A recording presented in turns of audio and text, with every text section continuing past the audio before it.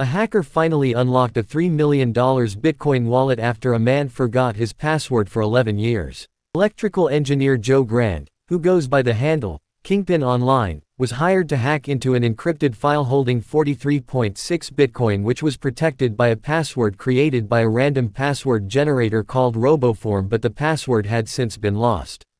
So, the owner asked Grand for his help, after he became known in 2022 for helping another crypto owner recover access to over $2 million in cryptocurrency.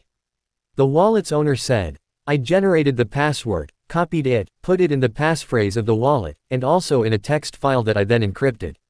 At the time the Bitcoin worth stood between $3,000 and $4,000, but as the price of Bitcoin had risen by more than 20,000%, the owner decided to reach out to Grand. So, Grand used a tool developed by the U.S. National Security Agency to disassemble the password generator's code, and he said, "In a perfect world, when you generate a password with a password generator, you expect to get a unique, random output each time that no one else has. But in this version of RoboForm, it was not the case. While RoboForm's passwords appear to be randomly generated, they're not.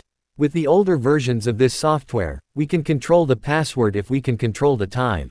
So Grand was able to trick the system by changing the time back to 2013 when the password was generated, and after a few failed attempts, he was able to eventually crack the code. Click the image on the left to watch another video like this, or click the image on the right to subscribe.